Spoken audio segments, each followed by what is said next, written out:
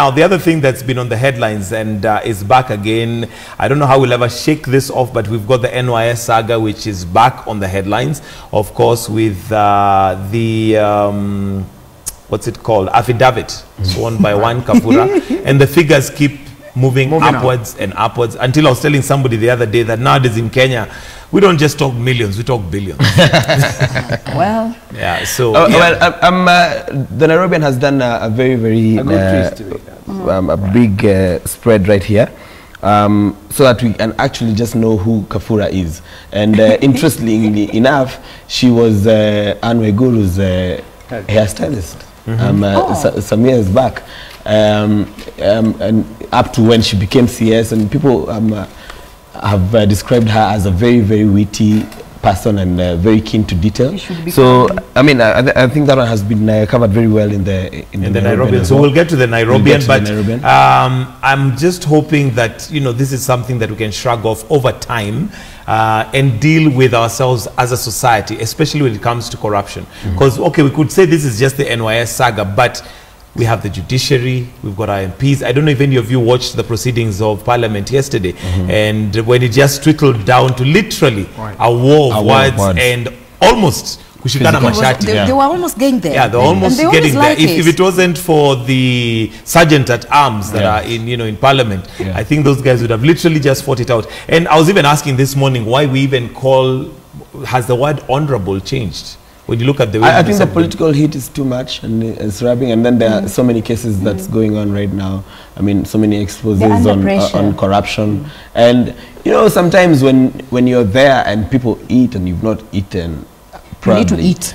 There's bound to be so much heat because there are those people who are... In fact, there's somebody I remember saying, and this would be really sad, they were saying that the only time Kenyans make noise is if you've not had the opportunity to also eat. Put your hand in the cookie because jar. I don't know, I think sadly it almost looks like every time we are having, because if you follow all the cases of corruption, it looks like every time someone jumps into office, the first thing is you fend for yourself, and your feed people. yourself and your people, which is really sad because we are even wondering, even the people who are fighting for against that corruption, what would they do if they were in the same position? You understand? So I mean, I think it's almost at a point in time when we should really be praying for our country, because we are talking about a lot of lost billions. Prayer? I don't think we need to get the prayer. And our city is getting dirtier.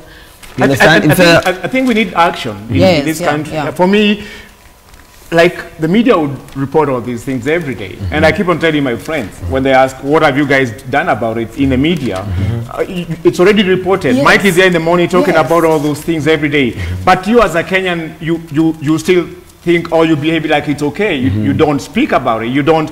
Do something people about would go to the streets or whatever it would be, that Kenyans would say, we are not those people. We cannot let a bunch of few people, politicians or whoever they would be, to make Kenya look like this country which is so dirty in terms of corruption. Well, the question would be really whether it's those politicians only or it's all of us, because somebody say those politicians are a selection of who we are. It's literally just a reflection. But look at it. Every time you meet or you see someone, a politician meet people on the street, what do they ask for? Kitu kidogo. They ask for kitu kidogo every day.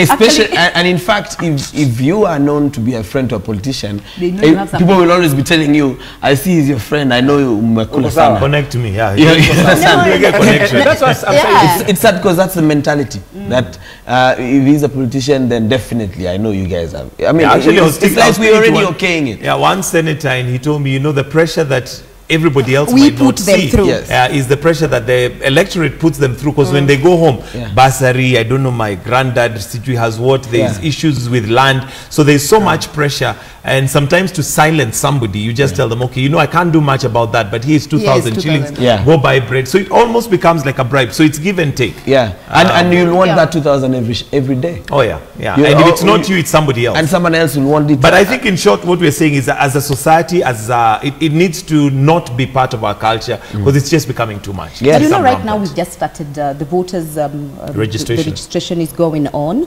and I think what young people need to do now, especially the ones who do not have you know, a voter's card, go and, you know, register and have a voice, because we cannot talk about it and we cannot change it in the ballot. So you can be able to choose leaders that you want, but then if we have the leaders that we deserve, then that is our own issue now, because it's going on now, and there's none of the things we can do. Like, I agree with Stevens on the fact that we need to be angry enough to want to do something about the situation, and that can only be done through the ballot, or it can be done by people coming together and deciding that we are no longer going to be these people and we're no longer going to accept this kind of thing. Absolutely. Well, the power of the vote is in your hands. Come August the 8th, 2017, let's go to the ballot box, and the leaders we choose are the leaders we deserve. That's even Uganda.